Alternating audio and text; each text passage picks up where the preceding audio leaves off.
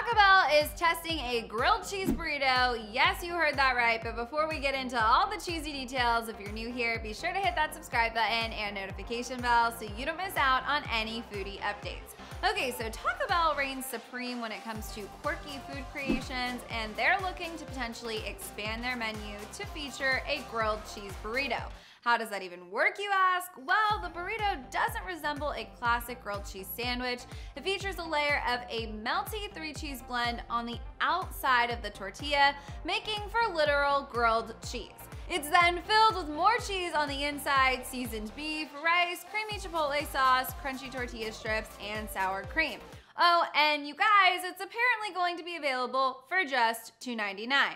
Now, before you get in your car and race to your nearest Taco Bell, this creation is only being tested in Chattanooga, Tennessee, so for now, just those lucky local residents get to give it a try. If the burrito receives positive reviews, it could hit stores nationwide, so Chattanoogians, help us all out and run, don't walk to your Taco Bells. All right, you guys, that's all the news I have to share with you. Would you try this crazy, cheesy creation? Let us know down in the comments, and be sure to hit the subscribe button and notification bell.